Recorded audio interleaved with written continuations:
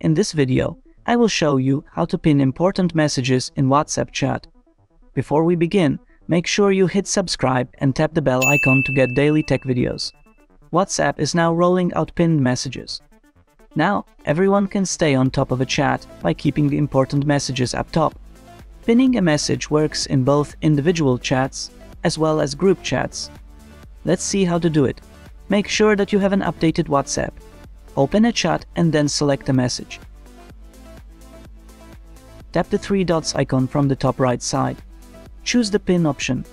Select the duration of the pin message and you are done. The selected message is now pinned in the chat.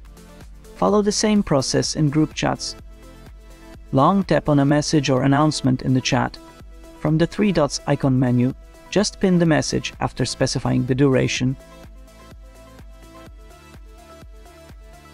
This is it.